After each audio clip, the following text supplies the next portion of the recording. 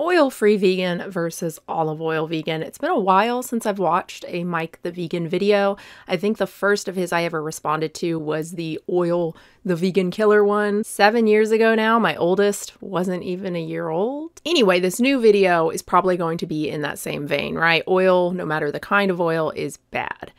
Mostly, I will give Mike some credit. He does walk back his position a little bit. I know a lot of people still think of me as the guy that made the oil, the vegan killer video, and while I still stand by a lot of what is in that video, I have made several follow-ups talking about, for example, context of whether we're talking about somebody who is young and healthy with no disease versus somebody who has severe cardiovascular disease and recently had a stroke, etc. I even made a video about when people would benefit from eating oil a lot, as well as making a oil ranking video, and I will say extra virgin olive oil did quite well on that. While I am glad to hear that, the main problem with that original video is not so much lack of context, but the seemingly intentional misrepresentation of science. He said all oils are bad by using data that did not show that. That showed that there's nuance. Some oils are bad in terms of heart health. They raise LDL, some lower it. They both raise LDL from the participants' already dangerously high baseline at the beginning of the study. So what Mike conveniently leaves out here is that the study also used safflower oil in the third part of the trial, and that this lowered LDL from the baseline at the start of the study. It was a really bad video, and I'm kind of shocked it's still public. Although I guess I shouldn't be, you know, while Mike has a little bit more nuance to his claims,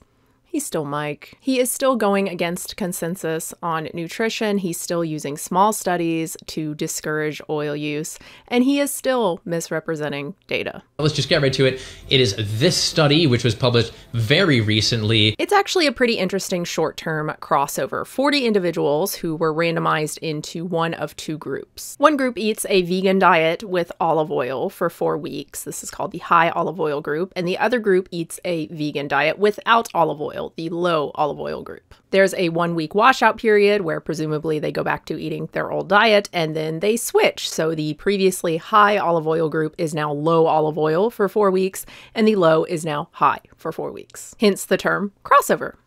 They're crossing over. So how much is high olive oil? Well, they encouraged 4 tablespoons of extra virgin olive oil a day, raw, not cooked, so like drizzled on salads or something. And the low olive oil group is no olive oil, basically, less than a teaspoon a day. I think the 4 tablespoons a day recommendation is inspired by the PREDIMED study, and the authors do reference this in the paper. That was the huge trial that compared 3 groups. The control group, which was low fat, they encouraged fat reduction, the Mediterranean diet plus olive oil, and the Mediterranean diet plus nuts. In that olive oil group, they were also encouraged to eat 4 tablespoons per day. PREDIMED found a lower rate of cardiovascular events, heart attacks, for both of the fat groups, the olive oil and the nut groups, when compared to the control group, the low fat group. But back to the study at hand. The authors are not looking at events. Again, this is a short-term study, 9 weeks overall. Instead, they want to see if there's any difference between markers, risk factors for heart attacks, namely LDL.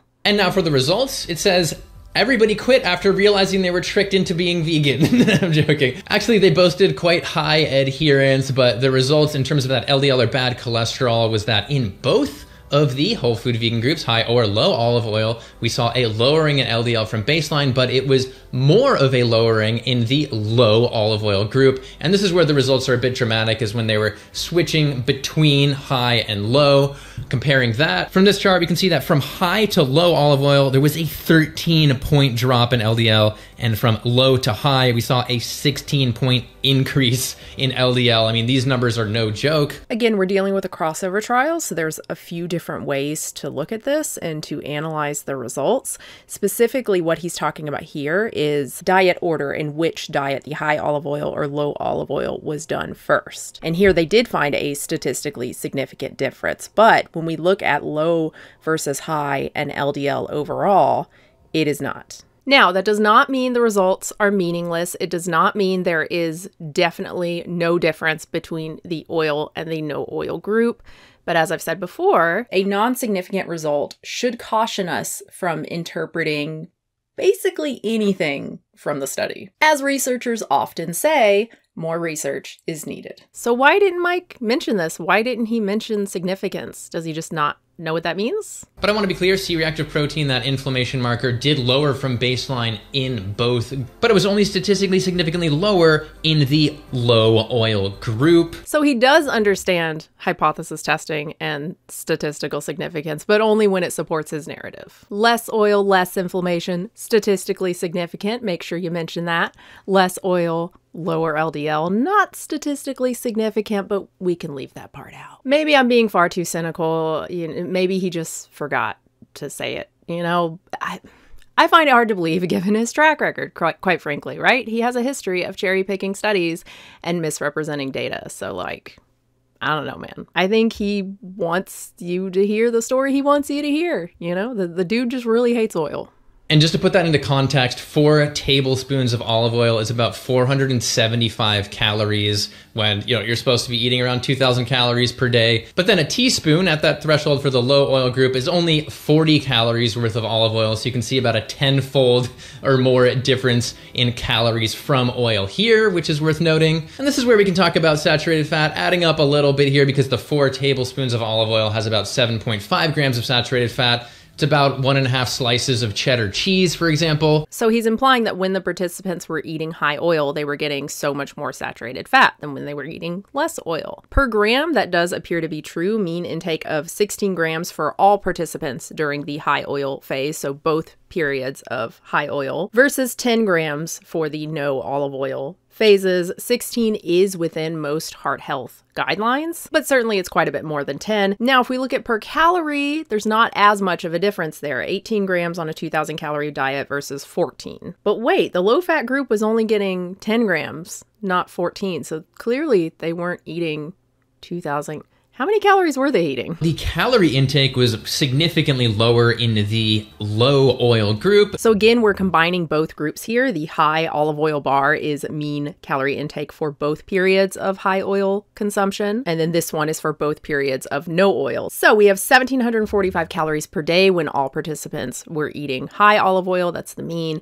And the mean for the low olive oil is 1,338 calories. So yes, significantly fewer calories. Mike's right about that. I would argue for most of us, starvation diet, even for a lady around my age, but only 4'9" and 90 pounds, she would still need around 1,700 calories to maintain that weight, 1,450 if she were inactive. So one criticism could be maybe the results were from lower calories. How do you know it was the oil? We don't have all the answers, but oil is the most calorie-dense food that we eat at 9 calories per gram. It has 0 fiber, so doesn't trigger satiation through that way. Mike can spin this as just, well, olive oil's high in calories, so like, of course, like, it's a good thing. Sure, but like, very few of us can subsist on that few calories in the long term, unless you are very small and like not exercising. And long term is what we care about, right? We care about the real world application. What is the real world application of this? Avoid oil in the short term to drastically cut calories and lose a bunch of weight? We all know the effect of weight loss. It is very powerful. It improves almost every single biomarker we have ever researched, but we don't just want weight loss, right? We want sustained, maintained weight loss. This ain't that. And once people inevitably start eating more, what are they going to eat and how is that going to affect their cholesterol numbers? Those are very important questions, and this small short-term study cannot answer them. But here, in terms of the #1 risk factor for the #1 killing disease, it's not looking great. For this high amount, we got to have some nuance here because there's a huge spectrum between 4 tablespoons and virtually 0. Yeah, it is a case that you probably could eat 4 tablespoons pretty dang easily. Throw 2 tablespoons into a salad, and then end up consuming 2 tablespoons by stir-frying a bunch of veggies at a couple meals. Like, I don't think it's that hard to do. Serious question. Who is adding 2 tablespoons of oil to a salad? Like, I can't even, the mouthfeel of that. I make a very simple vinaigrette right now for my lunch salads. I'm having a salad for lunch every day. I don't know, I'm just obsessed with it right now. And it's 1 tablespoon of red wine vinegar and only 2 teaspoons, about 2 teaspoons of avocado oil. And that is plenty. And it's like a good size salad. 2 cups of romaine, a bunch of cucumber and tomato and beans and avocado. I could increase it to a tablespoon of oil. That would probably still be fine. But I'd still have to eat 4 salads to get to 4 tablespoons. I don't know, man. It's a lot. And even when I stir fry, like, I'm usually stir frying, at least 4 servings.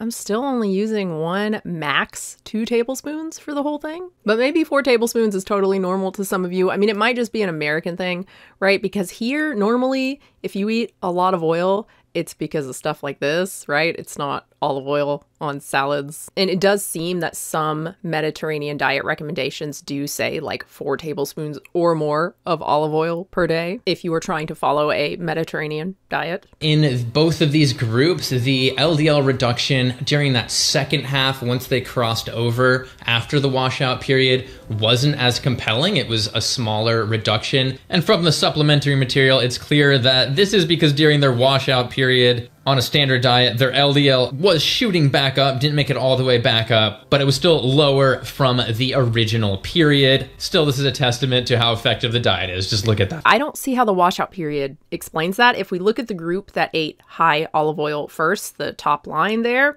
their LDL was lower at the end of those 4 weeks than at the end of the no olive oil. Carryover effects? Genetic differences? Then if we look at the bottom line, the group that ate no olive oil first, they started with lower LDL in general, and they dropped quite a bit during those first 4 weeks of no oil. Point is, there is no point, right?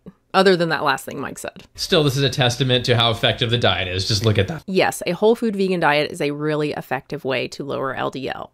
But an 8-week trial on 40 mostly white women really can't tell us anything new about the particulars of a plant-based diet and how that relates to heart health. Something interesting to note, and then we'll get back to Mike's video because there's some more stuff I want to talk about. While all unsaturated fat is certainly better than saturated fat, there do seem to be some differences between polyunsaturated and monounsaturated. In terms of LDL, polyunsaturated seems to offer a greater benefit, seems to decrease LDL more than monounsaturated, and olive oil is mostly monounsaturated fat. If we compare 100 calories of walnuts versus 100 calories of olive oil, the walnuts have 7.2 grams of polyunsaturated, whereas the olive oil has only 1.2. So it's perhaps unsurprising that while the high oil phases saw a bit more polyunsaturated fat than the low oil phases, they saw way more monounsaturated fat. It would perhaps be really interesting to see a crossover like this using something like grapeseed instead of olive oil for the high oil phase. Personally, I think we're getting into the weeds there, right? We're getting into stuff that doesn't really matter as much, right? The big important things, eating your fruits and vegetables, limiting your saturated fat intake, getting in plenty of fiber, which you probably are if you're eating your fruits and vegetables and your whole grains and your beans, exercising, limiting stress, getting enough sleep, not smoking, which weirdly enough, we will talk about more in a minute. Those are the really important things that are going to make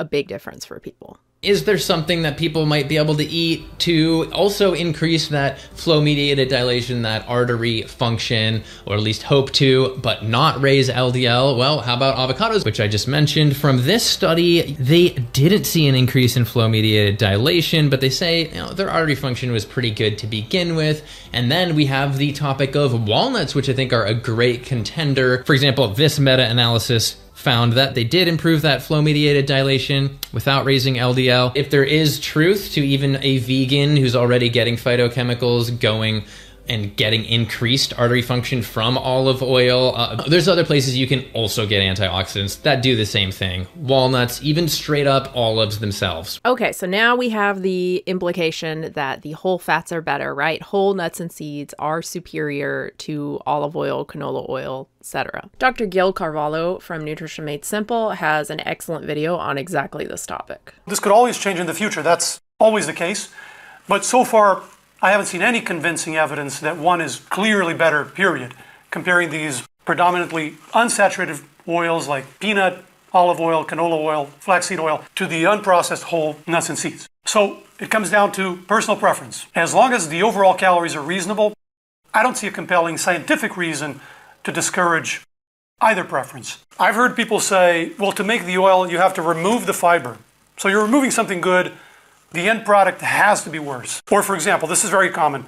Well, the nuts and seeds are natural, the oil is processed and unnatural, so it has to be worse for health. The evidence so far doesn't support that. And it makes sense that it doesn't. There just isn't that much being removed from foods to make these oils, right? Fiber, but you should already be getting that from other foods. Sugar is often the comparison. Oh, oil is bad, just like sugar. But sugar has nothing. It is so far removed from fruit. It has nothing going for it unless you're starving. Olive oil, even heavily refined oils like canola oil, have most of the same beneficial properties that their whole food counterparts have. In the end, this is a very interesting study. I've gotten a lot of flack for poo-pooing oil in the past. And again, I've tried to add nuance to that, but most people just saw the original video.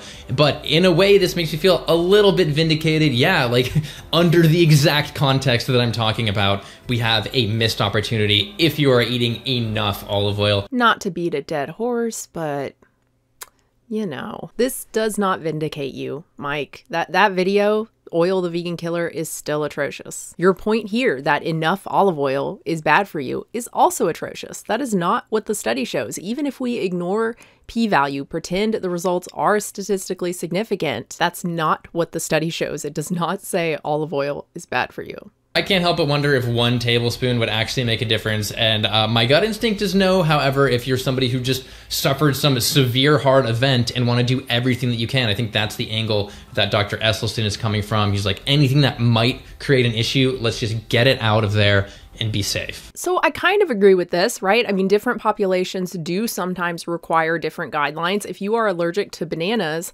then being told that, hey, bananas are healthy, they're full of fiber, you should eat them, not a good guideline for you, right? It's basically what the study authors conclude, right? Despite lack of statistical significance, the results might be clinically meaningful. So in a doctor-patient scenario, right? A doctor recommending something to their patient, but that this is actually a good recommendation for anyone, that cutting out oil if you're at high risk for like another cardiovascular event. No, that's not what the science says. Again, replacing saturated fat with unsaturated fat, particularly polyunsaturated fat, it's good. So yeah, maybe you do cut out the olive oil, but like replace it with grapeseed oil. If I were in this high risk situation and I was doing everything I could, like I was eating a healthy Mediterranean style plant-based diet, maintaining a healthy weight, exercising, on statins, right? And I still wasn't able to get my LDL below 70, I would absolutely try increasing my polyunsaturated fat intake. I would not cut out all oils. Then again, maybe you have someone who is struggling with obesity and they're also struggling with heart health. And maybe, you know, a doctor thinks, well, going by your diet, what you've told me you eat, it seems like you eat a lot of extra virgin olive oil and that's giving you a lot of extra calories. Maybe let's try cutting back on that and seeing maybe that helps with your weight, which then helps with your, you know, cholesterol, your blood lipid panel. That could make sense in a particular case, but how Mike is trying to spin it, that it makes sense for people who are at high risk for cardiovascular disease, regardless of weight or anything else, you know, caloric consumption, that's crazy. That's not what the science says. For like younger, healthy people eating a vegan diet, should they be deathly afraid of a tablespoon of olive oil? I really don't think so. And so I'm sorry if I made anybody feel that way. But I still stand by the idea that obesity in a vegan context is going to be mainly driven by oil consumption. I kind of agree with him here too, but not the kind of oil he's talking about. Like if he's really saying the fat vegans are chugging olive oil or pouring a bunch on their salads, no. Fat vegans are fat for the same reason fat omnis are fat. It's this stuff. It's the hyper palatable, sugary, salty, fatty stuff. And living in a culture that encourages us to eat these foods all day long, to snack on them all the time. Okay, so to wrap this up, future studies are needed to determine if these short-term effects are sustainable and translate to improvements in cardiac outcomes. Sustainable. Yeah, about that. In all seriousness, more research, sure. Again, I would love a study on a higher polyfat oil. Some sort of crossover trial like this might be interesting.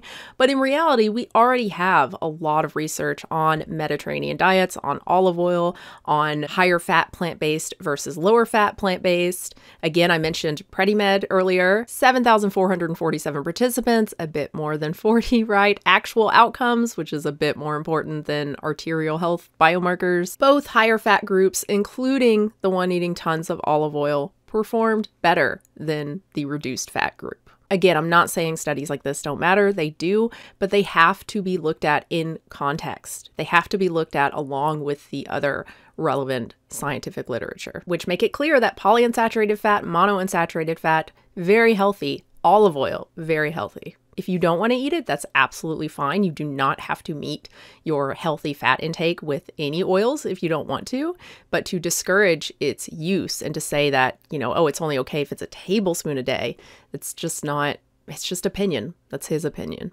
And now for something very weird. I almost made it its own video because what? And now for a quick break with today's sponsor, Fum. What? You might have not heard of flavored air, which is now a leading alternative to vaping and smoking, but now you have, because Fum is one of those devices. What? To be clear, 1.3 billion people smoke and tens of millions vape. 300,000 plus people that have tried Fum. Not really comparable. I don't know if it's a leading alternative. But hey, quitting smoking is literally always recommended, and if this helps people do that, that's fantastic. The problem here is that Mike does not smoke. Fum is not a vape, it's not a cigarette, it doesn't require batteries, it doesn't have nicotine. You are essentially drawing in some air that is super delicious. For example, this is the mint flavor, which I personally love after I eat. He's promoting this as like an after dinner treat. So I think this is a great tool to tackle bad habits. For example, you get your oral fixation in. Maybe it's like a weight loss tool, right? Instead of having ice cream or candy or something after dinner, have some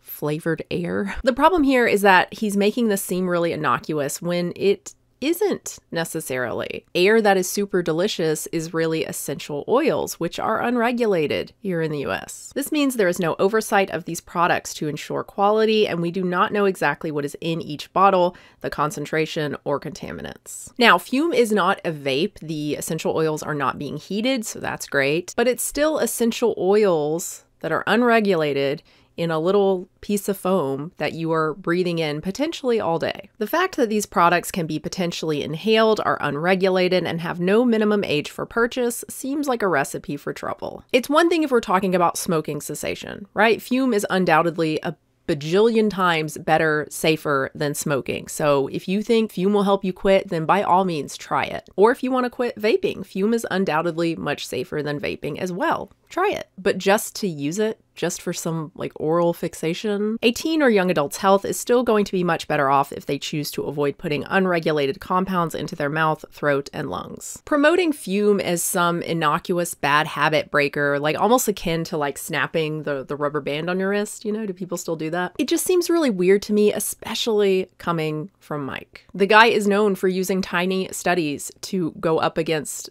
like consensus on medicine and nutrition. As we just saw, oils are bad because a quarter cup of olive oil might not be as good for your heart as not doing that, according to a study on 40 participants. And oh yeah, by the way, but then when it comes to Fum, so I think this is a great tool to tackle bad habits. We have no evidence that it helps to do that, that it actually works.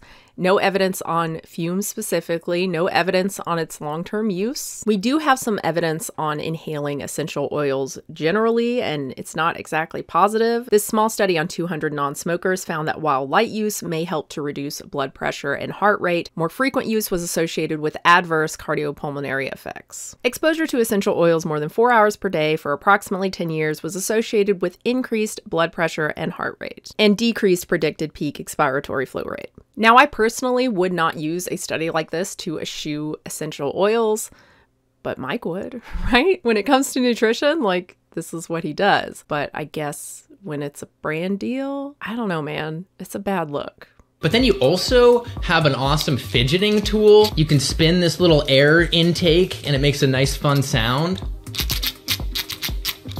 This caught me off guard until I went to the website and see them promoting it this way, right? So I guess they're telling content creators, hey, also it's a fidget toy, mention that it's a fidget toy. Clearly they want a larger market, I guess, than just smokers, right? They want anyone and everyone to be able to benefit from Fum, aka pay $70. Yeah, that's right. It's a $70 fidget toy. And that's not including the flavor cores that you have to keep buying. They last only 2 to 3 days and cost almost $2.50 each. Not sure Fum is a great sponsor if you care about population health. I can see people trying Fum and then wanting to try vaping because of it. Oh my god, slippery slope. But seriously, why push people into being addicted to inhaling through something? Interesting point. I mean, I think most people, just given the price point alone, right, they'll buy this and try it and then go, no, no thank you. And reading reviews, it seems like it doesn't have the same like effect as smoking and vaping. I don't smoke, I don't vape, I never have, so I don't really know. But apparently like the flavor and everything is very weak and there's no actual smoke or anything, right? Which is part of the enjoyment that people get from smoking and vaping. I don't know. I'd be shocked if someone tried Fum never having vaped or smoked and then that led to them vaping or smoking.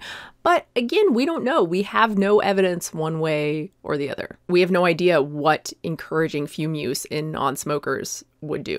Also, they're made with essential oils, so the message seems to be avoid eating oils, inhale them instead. And yes, by the way, I was asked to promote Fum. I suspect Mike and I get virtually the same sorts of sponsorship offers, right? Lots of like wellness stuff. I think I did respond just saying like, I don't smoke, so this doesn't make sense for me. Maybe I'm being too cynical again, but I don't know. I don't think the Mike, the vegan of a few years ago would have promoted something like this. Part of me gets it, like YouTube is hard and Mike's views and presumably ad revenue are not what they used to be. It can be really difficult to make a living, to make enough money on YouTube without brand deals. But I could be wrong. Maybe he just really does like the product and is not concerned about the potential safety issues there. I don't know. Let me know your thoughts. And because I don't do brand deals, check out my Patreon. Videos like this one take hours and hours and hours, so many hours of work, just the notes and the scripting alone. I literally would not be able to make these videos without support from members here on YouTube and my patrons at patreon.com/unnaturalvegan. And I do post exclusive content there too for tier 2 members and patrons. I do a vlog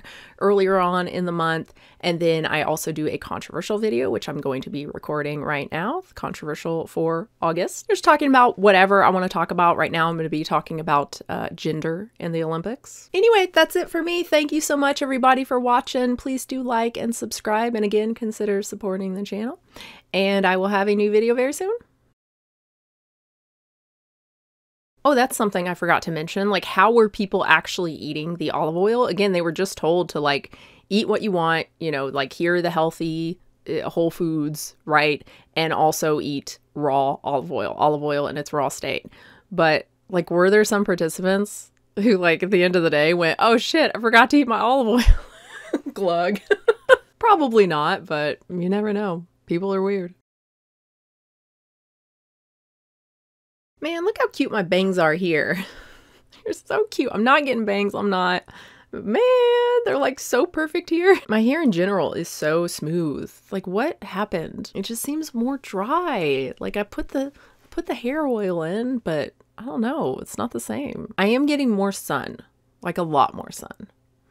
That might have something to do with it. Or, you know, I'm 7 years older and I'm drying out. That's what happens, right? You just desiccate.